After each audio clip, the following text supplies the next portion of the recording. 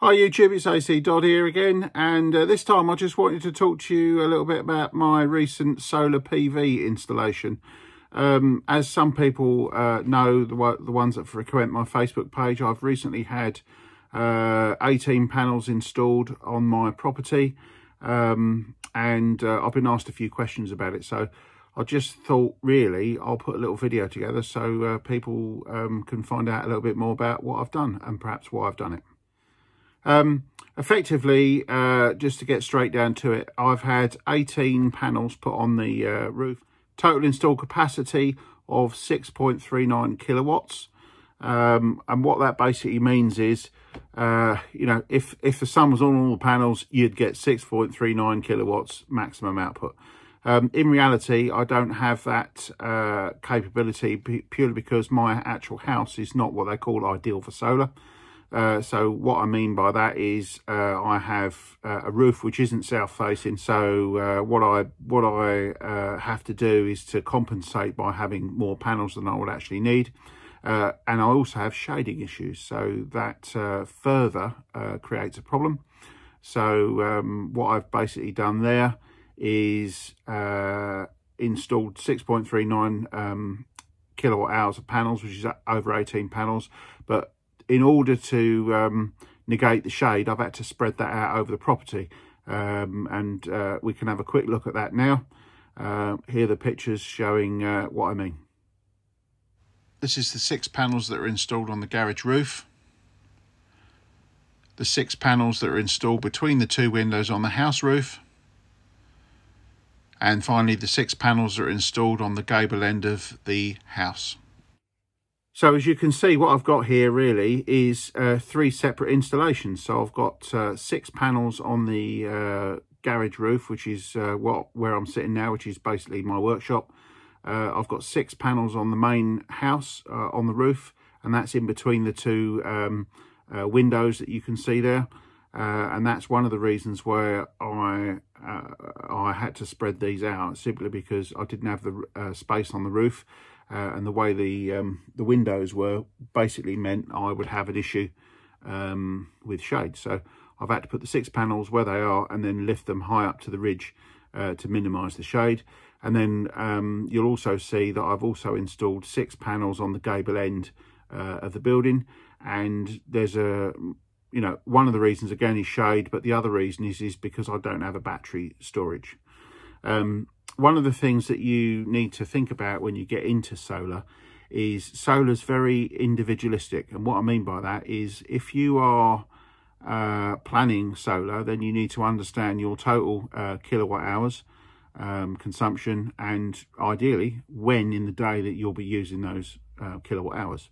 So in my case, I think I checked with the electricity supply companies, and you're talking sort of 3,000 to 4,000 for the kind of average house, if that makes sense. Well, I'm 7,000 to 7,500 kilowatt hours a year for my property. So that basically means that I need, you know, quite a few panels, and also because of my high demand, I either need a very high capacity battery, and also my usage. Most of that usage, I can use half of my daily energy between 6 o'clock in the evening and midnight. So I would have to have a very large battery to put up with that discharge load, which means it's very expensive. So not wanting to spend that kind of money on maybe a 20 kilowatt hour battery pack, I decided to have my solar in the terms of what I call, which is long solar.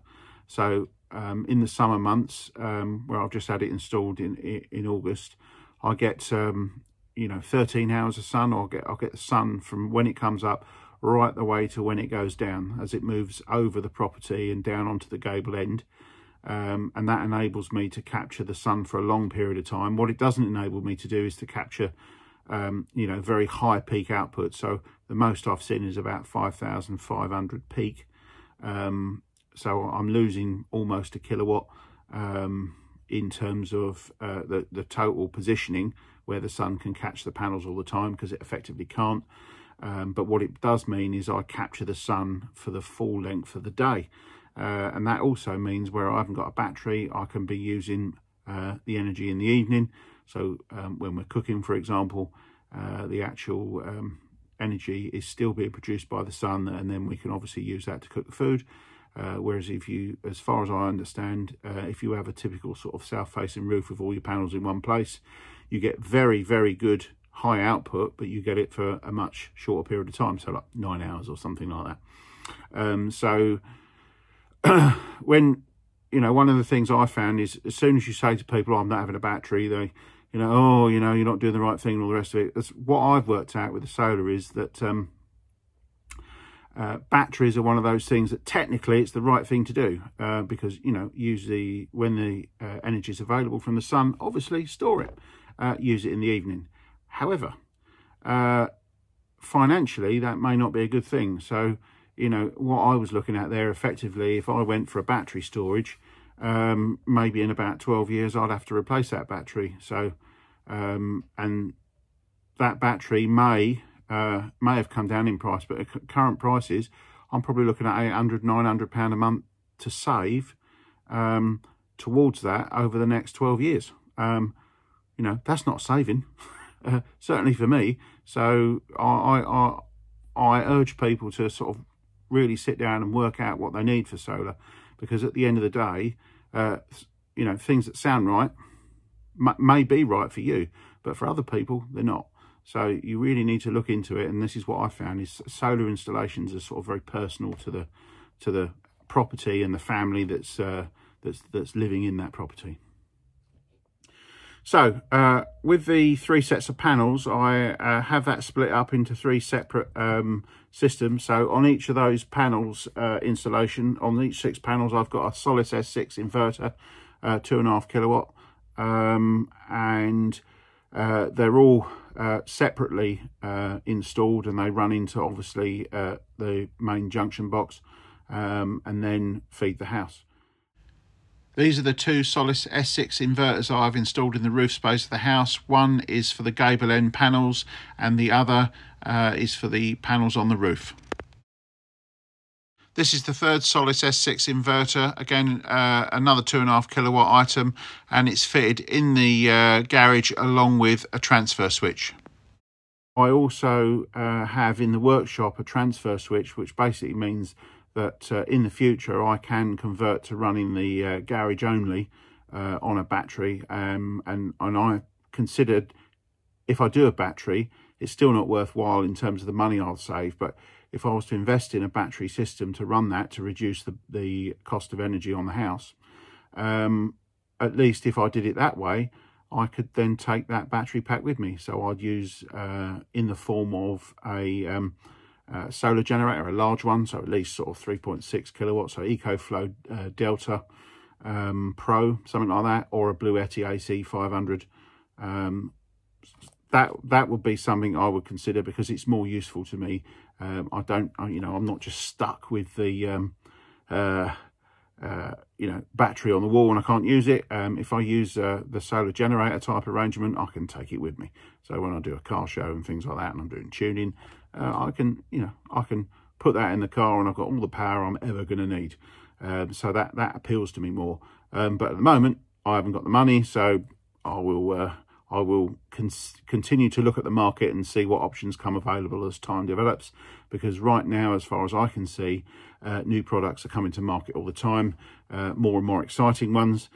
So I think at the time for me, it's time to wait and see what comes out.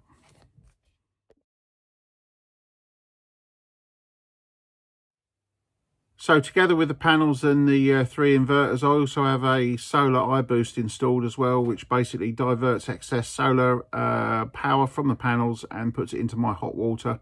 I consider this something necessary. If I haven't got battery storage, then I need at least to divert that energy to the heat the gas. And again, currently at the moment, the relative cost between the gas and electricity, you don't save a massive amount, but what you do save is a small saving on your gas bill.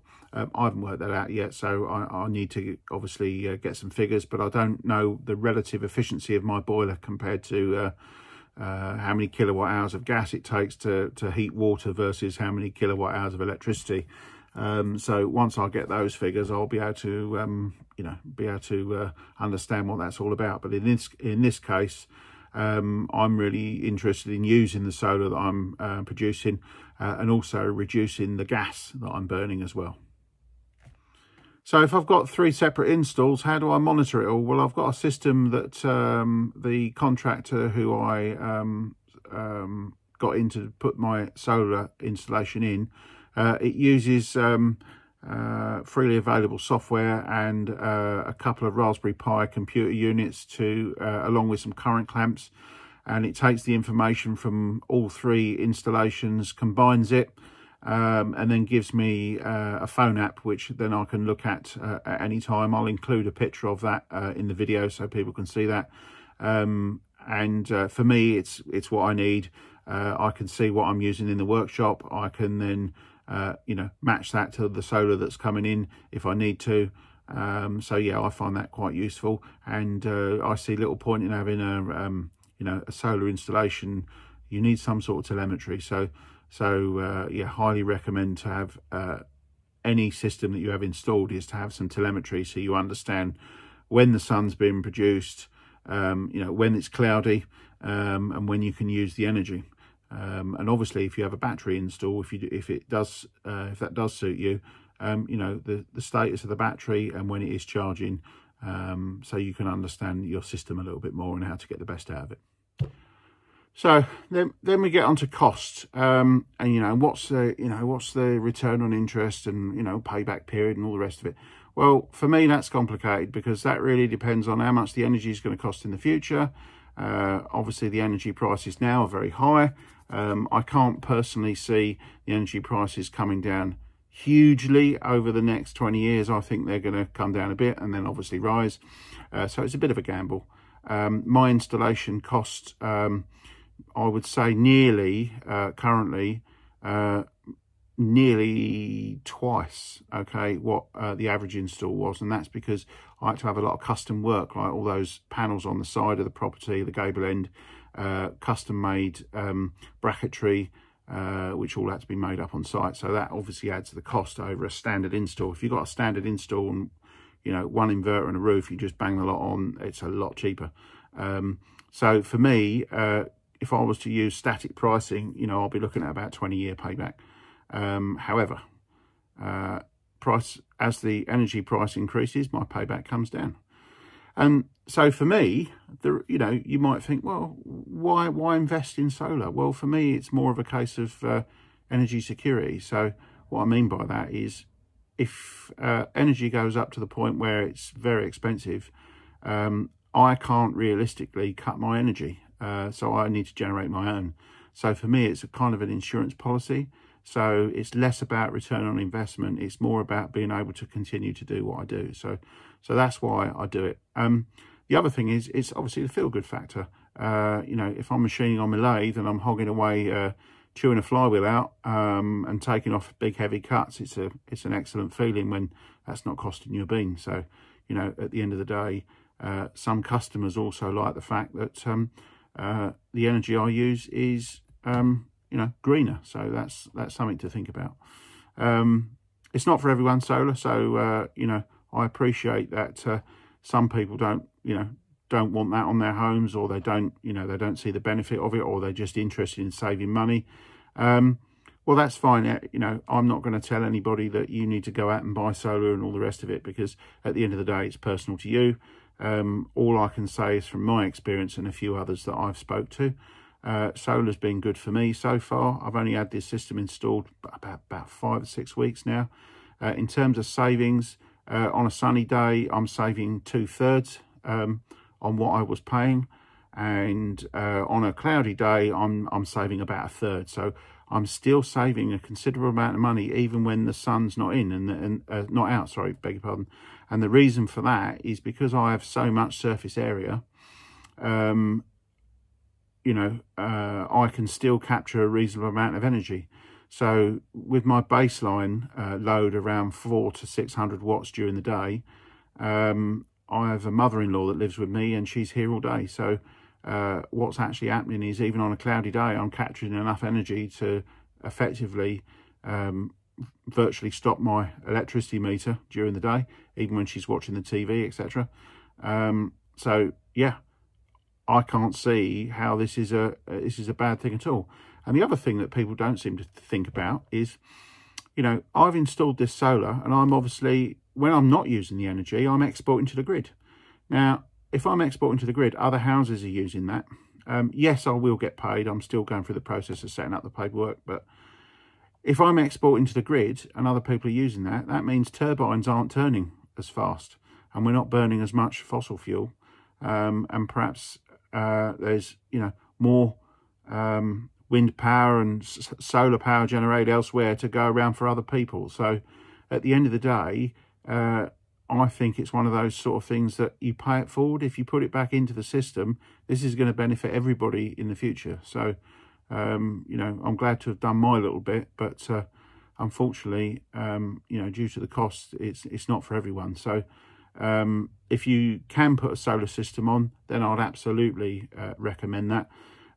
In terms of how I did it, I didn't do it at all. So I think people seem to get the idea that I might have done it. No, I used a company, MG Caville, very, very, very good company, excellent electricians. So I'll put the details up on the screen.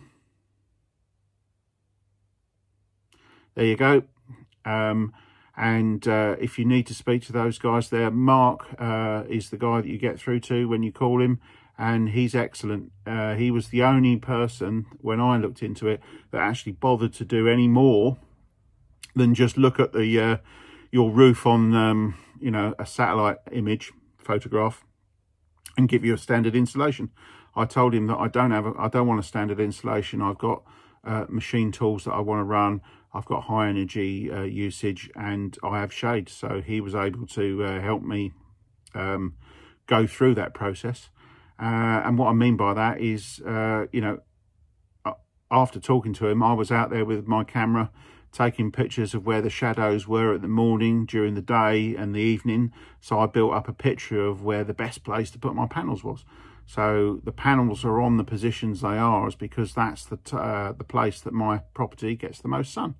You know, there's no point putting panels in shaded areas. I mean, that's just wasting money. So, you know, my view of solar is, if you can't afford a massive solar install with a battery and everything, my suggestion is just get panels up on the roof. All right, surface area is king, because what you can do in the future is, once you've got the surface area up there, you can use that energy for whatever you like. And in the future, when a lot more people are using electric cars, having solar panels on the roof means that you've got at least one option for gaining some energy back for, you know, charging that car. And car charging requires a lot of power, and that means a lot of solar panels. So bear that in mind if you're having an install. You know, my advice is go large. Okay, anyway, hopefully that's been useful. It's a kind of a quick walkthrough of my system with a few pictures. If that's been useful to you, then excellent. If it hasn't been useful to you, then well, you can go and look at another channel and talk and see another person's install. But if you need any more information, then you know, leave some questions maybe in the comments below, and I'll do my best to get back to them. I am very busy, so I do find that sometimes challenging to answer all those, but I'll do my best in the case of this video. Anyway, as ever, please like and subscribe, and I'll see you soon, no doubt, with some more tuning. Thank you very much.